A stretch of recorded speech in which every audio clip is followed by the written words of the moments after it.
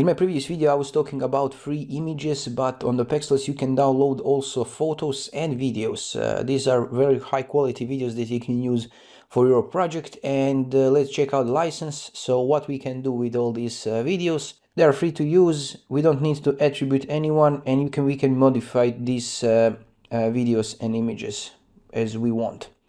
So but we can't sell copies of this. So this means if you download every video and image on these Pexels and upload to our website and put like $5 price, this is not good. So use them as you like, but just don't resell them. If you want to check out more interesting websites, you can check out the link in the description. Thanks for watching, have a nice day, bye bye.